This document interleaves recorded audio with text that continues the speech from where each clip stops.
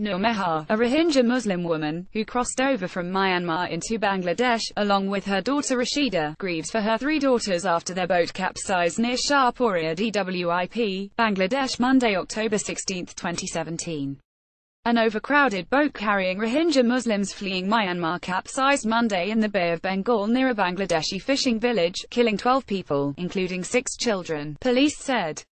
Dar Yasin app photo. Nur Mehar, a Rohingya Muslim woman, who crossed over from Myanmar into Bangladesh, along with her daughter Rashida, grieves for her 3 daughters after their boat capsized near Shahpura DWIP, Bangladesh Monday, October 16, 2017.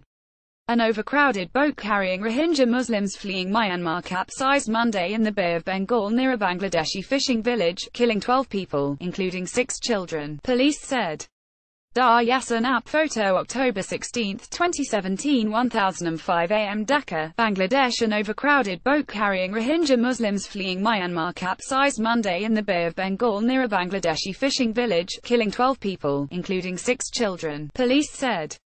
Survivors of the capsizing told local officials that up to 65 people were on board and almost half of them were children, local police official Sheikh Ashraf Azaman said.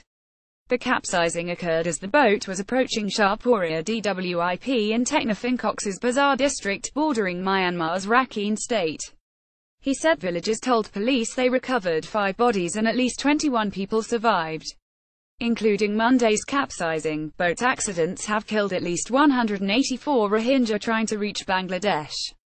Hundreds of thousands of Rohingya have fled Myanmar since August 25, when the military launched a crackdown decried by the United Nations as ethnic cleansing. Myanmar's military has said it launched clearance operations in response to terrorist attacks, but the UN and others have said Myanmar's response was disproportionate. The refugees have described widespread and indiscriminate violence and arsons. Bangladeshi Prime Minister Sheikh Hasina says that her government will continue to support the Rohingya, but that Myanmar must take them back.